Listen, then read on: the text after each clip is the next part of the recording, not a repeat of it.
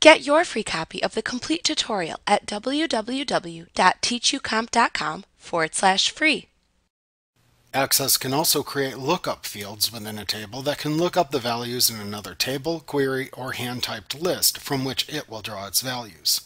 If the field is looking up data from another table versus a query or list, it will automatically create an additional join between the two tables, which you will see in the Relationships window.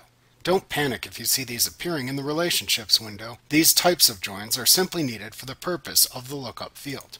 You create lookup fields in the Table Design view when you are creating your tables. You can select the Lookup Wizard choice from the Data Type columns drop-down menu while using Table Design view.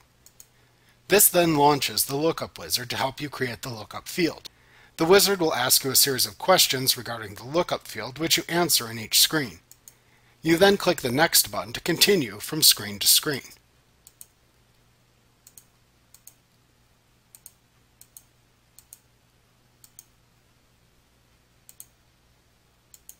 When you are done answering questions, click the Finish button inside the Lookup Wizard to create the lookup field.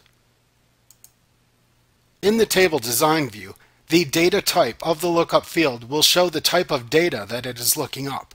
For example, if the values being looked up by the lookup field are numbers, then the data type of the column switches to number.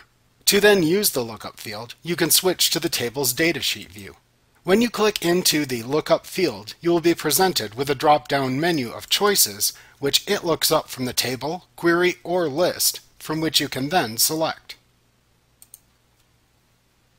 Like what you see? Pick up your free copy of the complete tutorial at www.teachucomp.com/free.